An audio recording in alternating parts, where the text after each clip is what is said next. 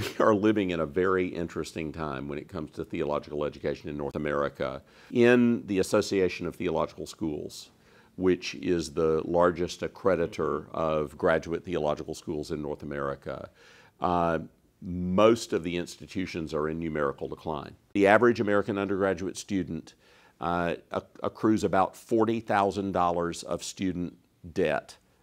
You know, that's undergraduate. Now you bring that to a seminary, now they're saying that the average seminary student accrues another $40,000 of student debt. So you graduate from seminary with $80,000 in debt, you're and dead then in the water. you try and serve a small church, or go into bivocational ministry, or be a campus minister where you have to raise your own support, or go to the mission field where you have to raise your own support, or be an assistant or an associate pastor on a church that's not large and wealthy, and you're in trouble.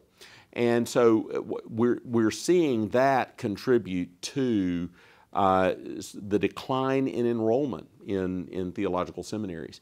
And then seminaries, in responding to that, have tended to say, well, the best way to hold down the cost of theological education is to reduce the requirements and the credit hours of the curriculum. So now you give them less while they are in seminary, and then they have to go out and lead the church of tomorrow. That's a recipe for disaster. So in that context of theological education, RTS is very serious about holding the standards. The way we're trying to respond to this is through holding down the costs of theological education through scholarships, through church internships, but without diminishing the requirements, the curriculum, the expectations of what you're going to get in seminary. I just hit on one other issue, and if I knew which camera to look into, I'd look right into it and make sure everyone gets this right there. Yeah. There is this mistaken notion that most people can just pick up enough by reading some good books, listening to some lectures online, following some stuff on YouTube, going to the good conferences, and all of that we're thankful for, and we all participate in some of that. But whenever and wherever possible, there still is no substitute to actually be in a place with other real-life students. We're thankful for, you know, the ways that some distance learning can help mitigate some of those requirements, but not as an ultimate substitute.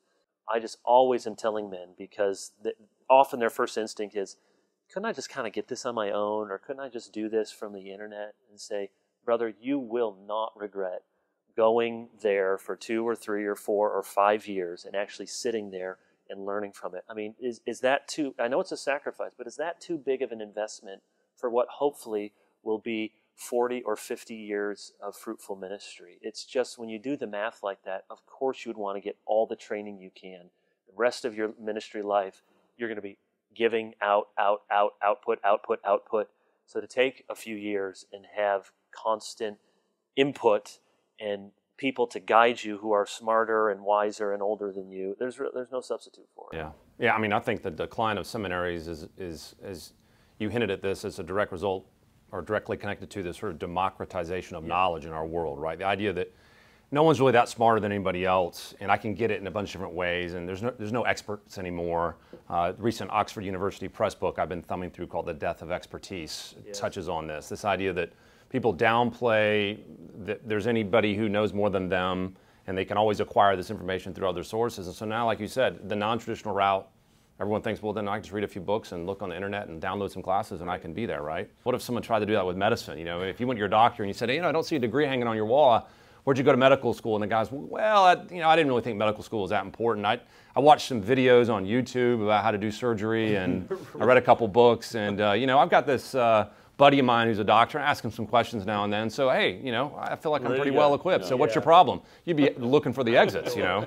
But yet when it comes to the sort of doctors of the soul, we just give it a pass. And so I just think seminaries have to be maintained as a central grid by which people get trained. I tell guys, I can't save you the work, the time, the effort that it's going to take, but I can save you the money. We'll be more cost efficient than any other seminary in the Reformed evangelical world. We get more scholarship than any other seminary in the Reformed evangelical world, but we're not going to lower our standards, because we've got to be there for the whole of evangelicalism with the people that we're producing. And I just think that as we think about this world that we're living in terms of theological education and the culture, I mean, the culture is, this is an interesting cultural moment to be living in. Because of this cultural situation, pastors need to know more, not less. We don't want to just do theology for theology's sake. We want to take it to the world that's currently hostile towards us and doesn't agree with us. And so we're asking the kind of questions: how can we be more full-orbed in our arguments? How can we be more persuasive in the way we present the faith? Why? Because we want to do more than just think about things. We want to reach people with the gospel. And so I just think those two feed each other. The reason RTS is committed to apologetics and good theology is because we're, before that, committed to the Great Commission.